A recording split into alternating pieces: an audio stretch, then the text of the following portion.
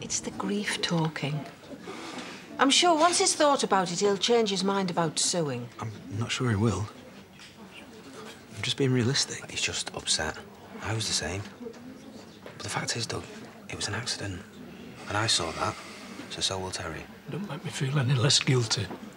So you're quite happy that he's suing us? Don't be daft. Then do something about it.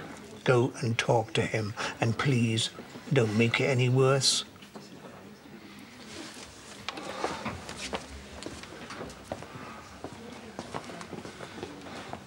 I'm sorry. You have to believe me. I'll never forgive myself for what I did.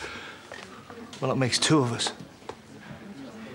You know, I taught him to ride a bike. I can still see his little face when I let go for the first time. That's all I've got left. Memories.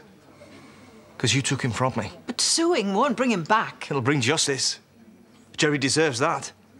The man who killed him can't just get away with it. This isn't Doug's fault. I thought you were Jerry's best mate.